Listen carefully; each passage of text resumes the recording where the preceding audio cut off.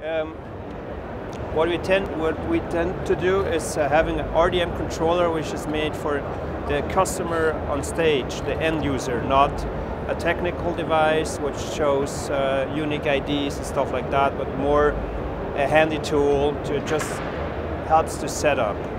I can show you how it works. It's going to be difficult. Just go to RDM menu and he scans the rig.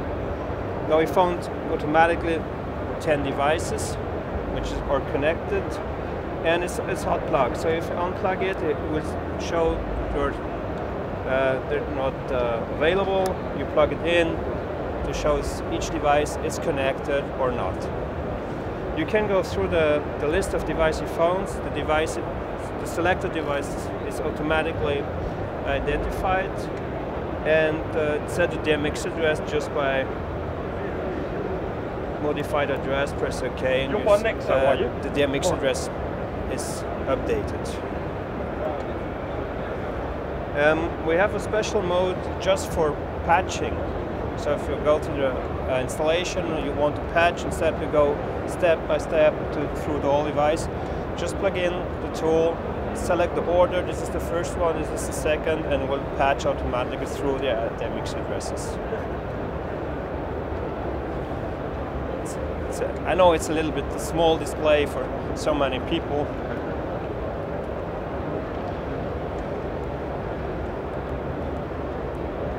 We have also the functionality to make change of the personalities of the fixtures.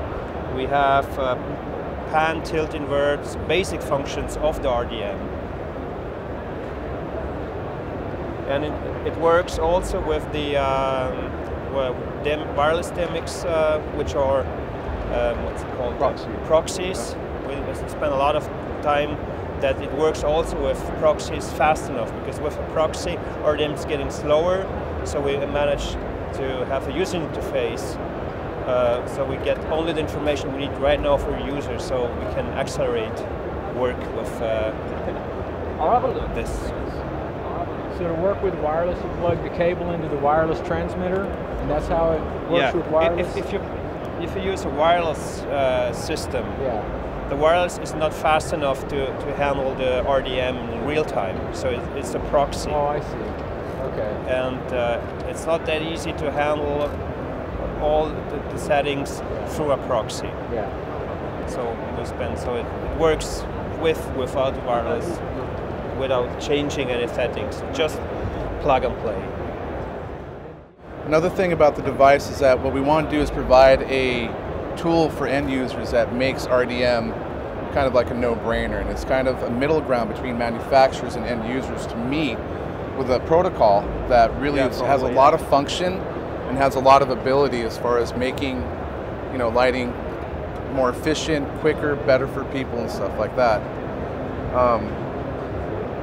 Does it have the fixture libraries in it too, like the XMT-120? Like the XMT-120, you can actually upload your fixture libraries, and of course if you're using RDM, each device already has its library on board that device. So with the functionality of RDM, you're actually retrieving stuff off of that lamp or off of that fixture and working with it. So, you know, again, it's almost like a Swiss Army knife for lighting and RDM and DMX. Like, it really does enable you to have a lot of functionality, cable testing, sending DMX, receiving DMX, getting timings, channel tracing. So if you want to do flicker finder on there, you can do that as well. So there's a lot of really good features on the device.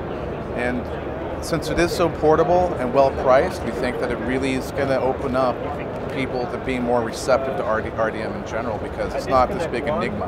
Because currently, when you think about it, I mean, a lot of people are intimidated that don't understand RDM quite as much. If you have a device where it's more or less plug and play, I mean, you pop in your line to that device, and you can see immediately, you know, like what you have, what you don't have. If those fixtures go down, they get unplugged, what have you, immediately they drop off your screen, and you're able to go ahead and get stuff taken care of that way.